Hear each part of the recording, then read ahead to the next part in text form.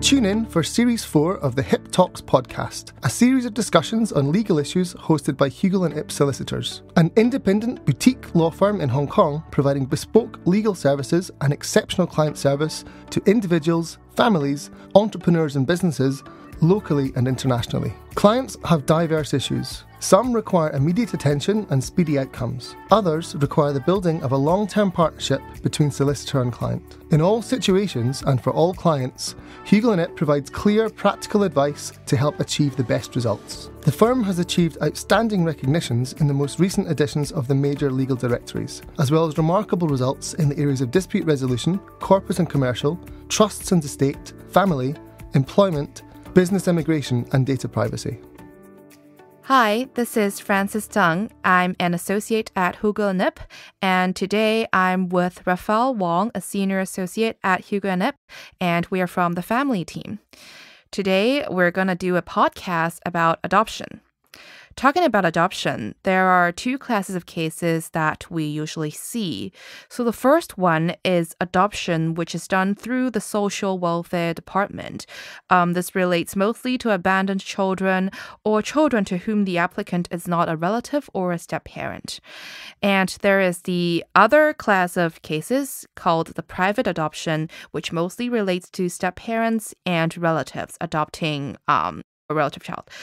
This is a podcast about the latter kind, private adoption, because this is where lawyers usually get involved. In some cases, private adoption might also involve adopting a child from overseas, and there's a class called convention adoption, which mainly relates to adoption from overseas.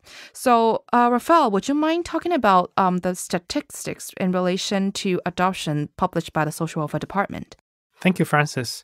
I was looking up at the data yesterday, and as of the end of June 2022, according to the Social Welfare Department, there are about 174 adoption by local homes, 26 cases of adoption by overseas families, and only about 30 cases of privately arranged adoption by relatives. And what's more interesting is that according to the Social Welfare Department, there are actually no normal and healthy children available for adoption. Now, this is not to be read as anything wrong. It's simply because if the children are normal and healthy, chances are you do not need an adoption in the very first place. And also the problem with this figure is that it fails to account for applications of private adoption where they are not, where the infants are not even in the pool in the very first place. Perhaps, Francis, you can talk about the criteria for the adoption. Sure. In the context of a private adoption, we will need to consider a number of criteria which the applicant has to meet. So the guiding principle in all of these cases is the best interest of the child. And this principle is translated into criteria listed in the adoption ordinance and subsidiary legislations. So firstly, we'll need to look at the age of the applicant. If it is a sole applicant, then he or she needs to be at least 25 years old.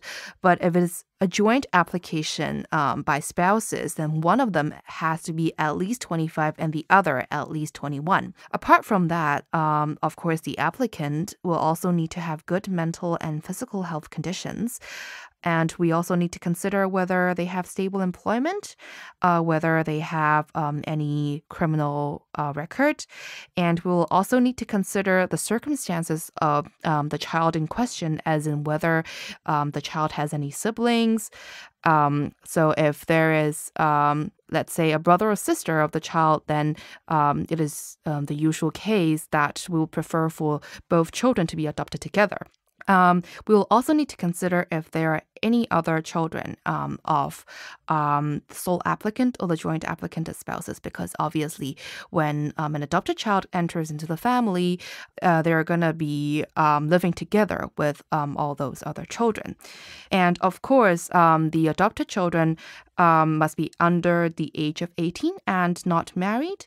And the children has also to be in the actual custody of the applicant for at least 6 consecutive months before an adoption order can be granted.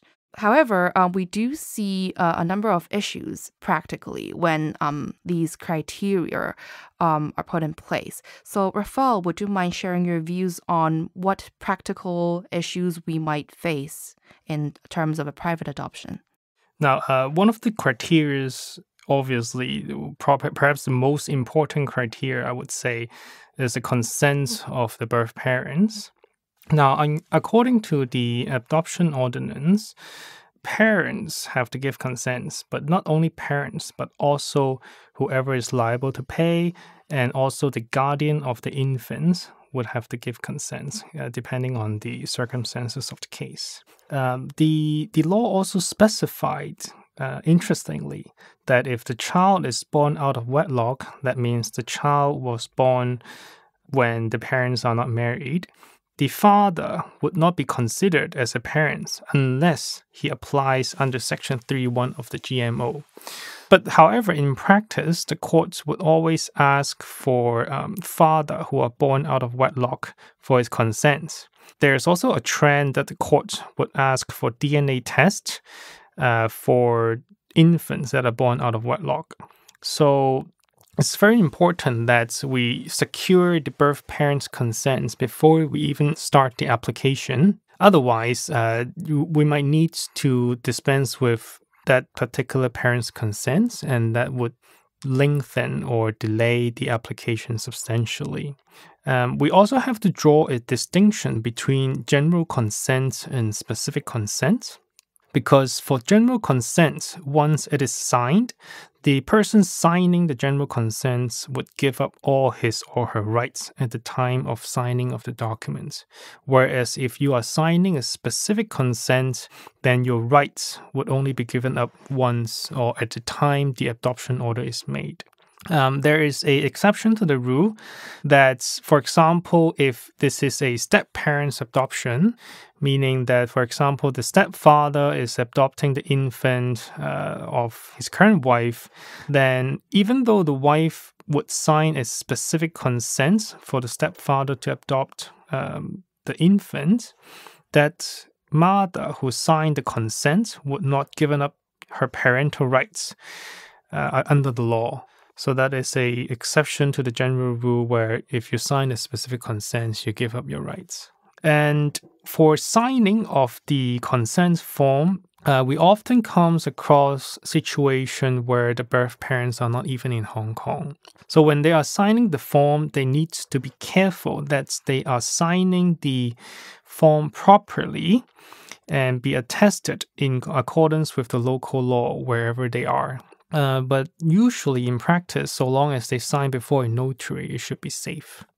And consent form can also be signed before the application is made.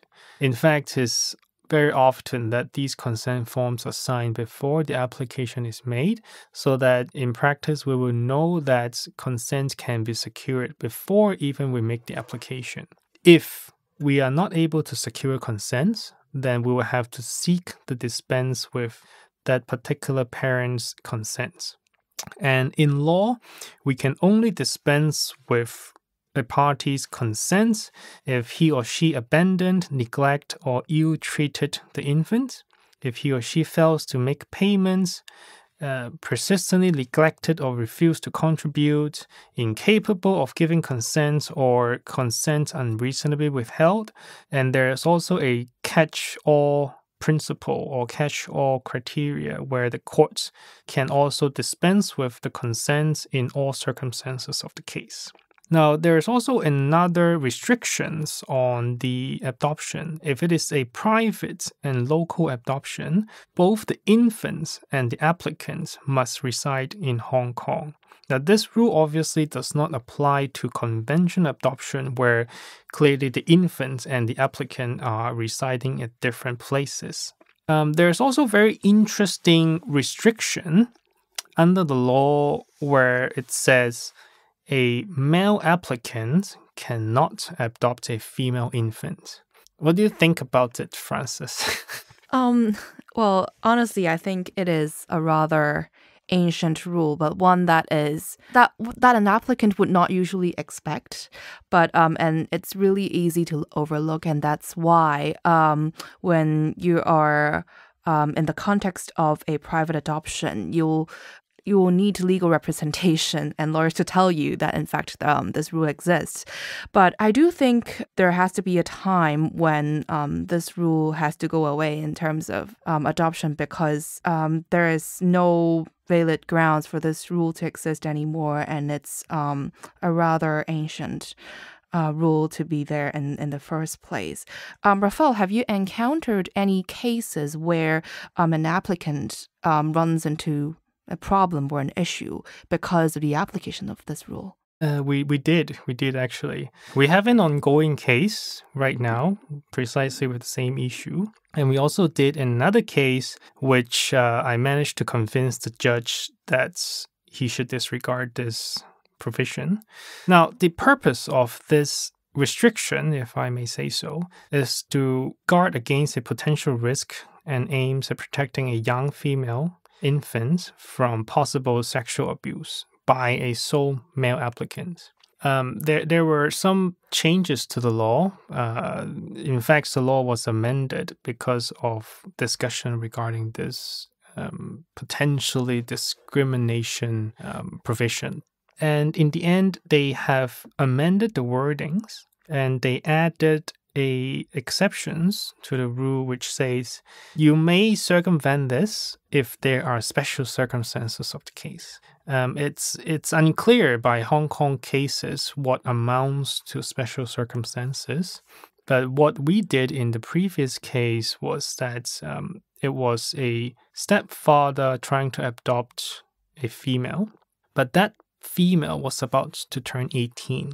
So, and she indicated clear and strong intention for the adoption to go through. And then obviously her mother are residing with the stepfather. So it's not like, although it's a sole male applicant, but in practice, the three of them are living together. Another thing is that the consent form signed by the parents, a specific consent form, where they specifically allowed this step-parents or stepfather to adopt the child. So in the end, the judge was prepared to accept my submissions and simply allowed the adoption. We do have a similar case right now where we are also trying to help a stepfather. Well, not a stepfather, actually, in this case, is a grandfather. Is the grandfather trying to adopt a granddaughter. It's unclear what the judge will say about this case, but I'm prepared to run similar arguments, and I hope that the judge is prepared to disregard this, what I agree with you as kind of an ancient law, as this restriction shouldn't be gender-specific because sexual abuse can happen either way. And follow-up from what you have said that there should be a 6 months continuous care. Now, I just want to expand a little bit on that because the rule clearly stated that if the child or the infant is studying abroad or staying in boarding school or in the hospital, it does not break the counting of the duration.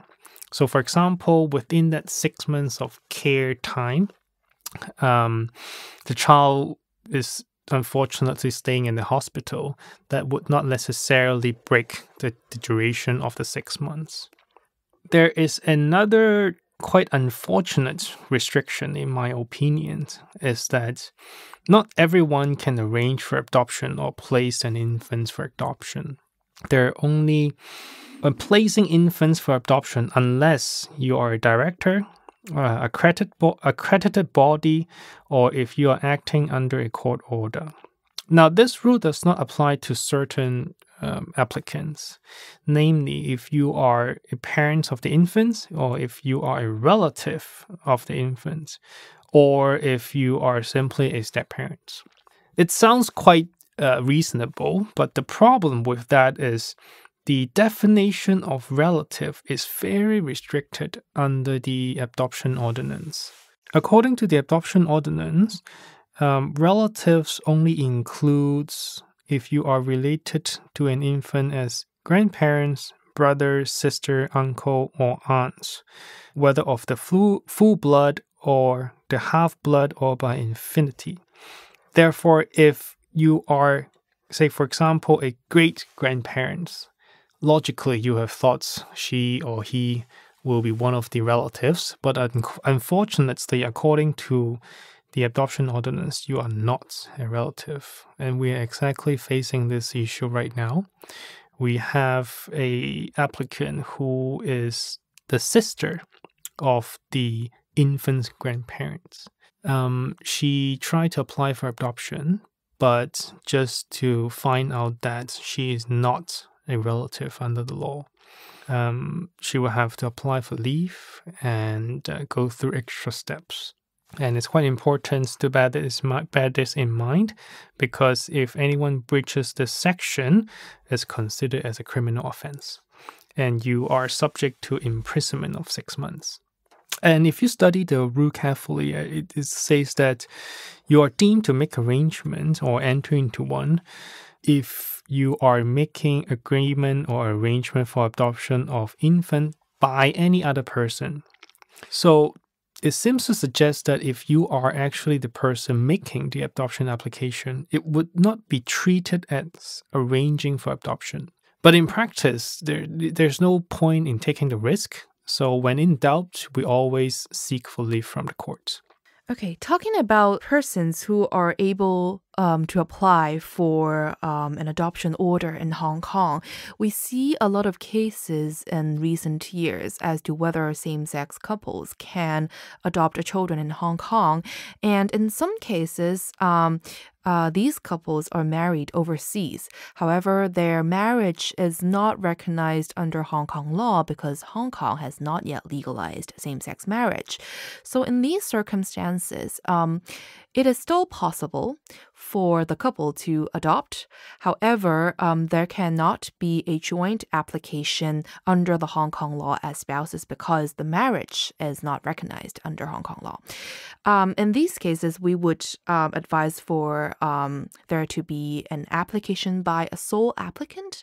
And the criteria which applies to a sole applicant in other families in this case will also apply to that person who in fact is in a same-sex relationship but then is applying solely because of the fact that Hong Kong law is unable to recognize the marriage. So all the same criteria apply as to age and as to background.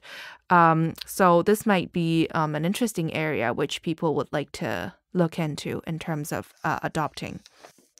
So looking into the procedure for adoption, so Raphael, you talked a lot about getting consent. So I noticed that for adoption, generally speaking in Hong Kong, every adoption has to commence by way of an application to court. And for adoption which are not private adoptions and those who are basically done through the social welfare department, we see that all children who are suitable for adoption are in fact placed into the adoptees pool, and the adoption agency and the social welfare department, they will work together to try to find the best compatible matches of parent and children.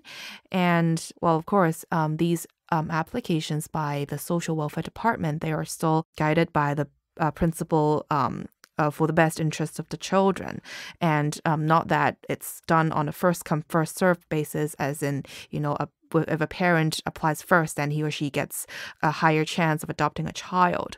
So these procedures are in the context of adoption, which are done through the social welfare department.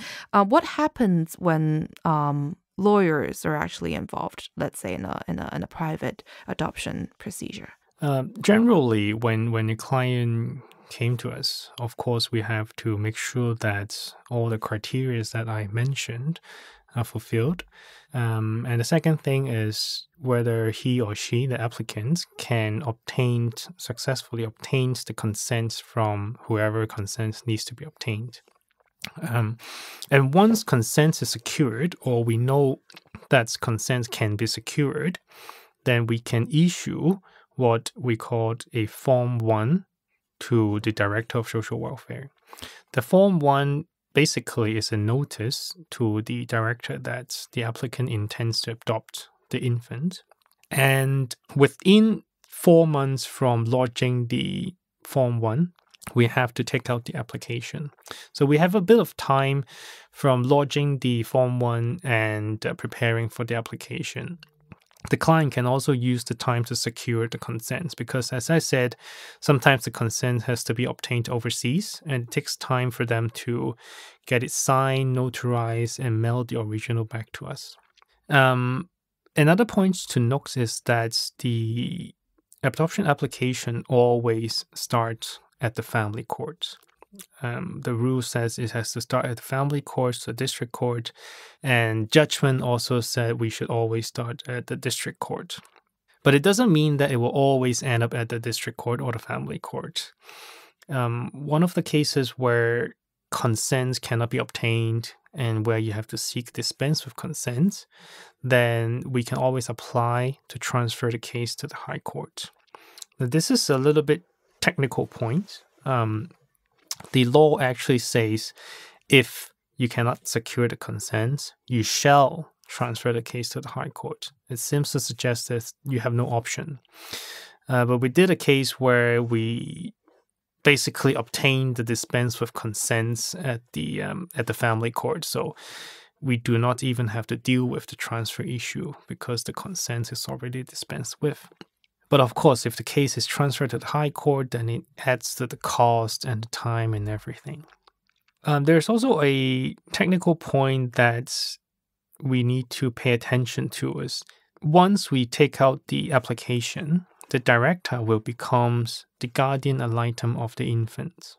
There's no court fees payable for adoption cases, but there's a fee payable to the Social Welfare Department as the guardian ad litem. And also, although the procedure is private and confidential, the Social Welfare Department would prepare a very lengthy and detailed report with a lot of information to be supplied by the clients, the applicants. And the report is also generally a private document. Now, I stopped at getting the consent. I digressed a little bit. So after getting the consent and prepare the Form 1, and you will prepare the actual application for adoption, what we call the Form 2 and Form 3. So basically Form 1, 2, 3. So it's easy to remember.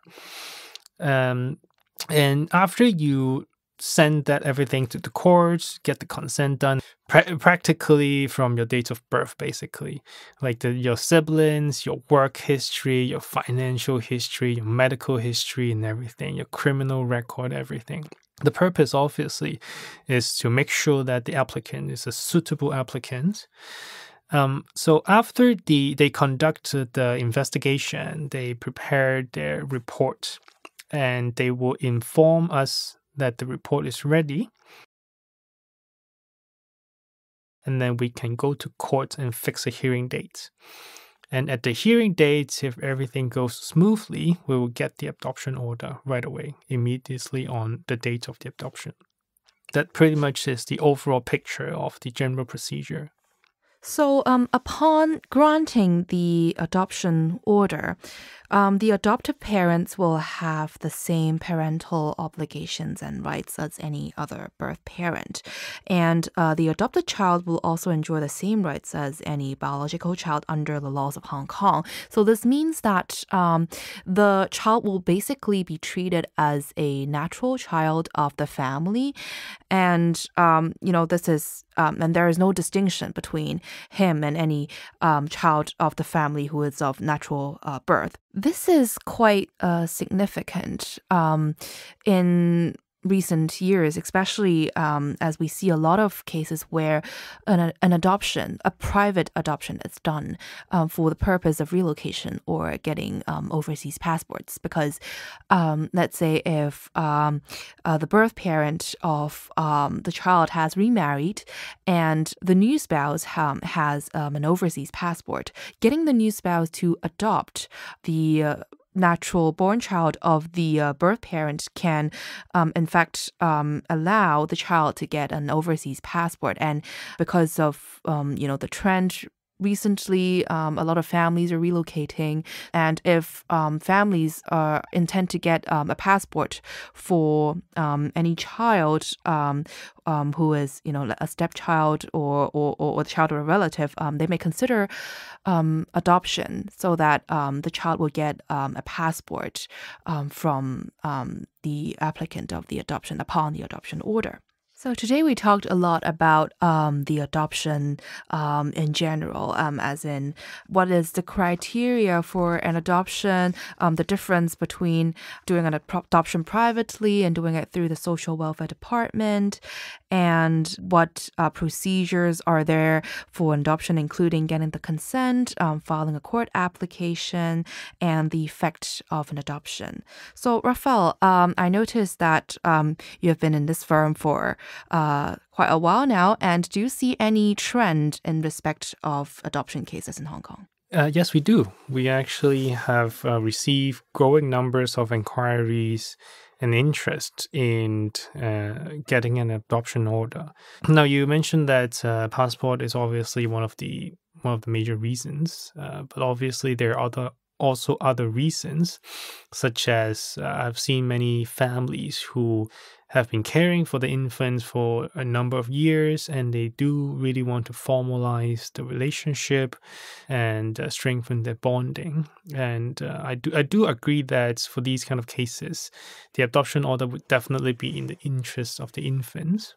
They can finally call the carer his or her parents after taking care of them for so many years. And as I said, the market trend is that there is a growing number of interests, and obviously people are also thinking of alternative living arrangements. So the passport would be something that's quite helpful for them.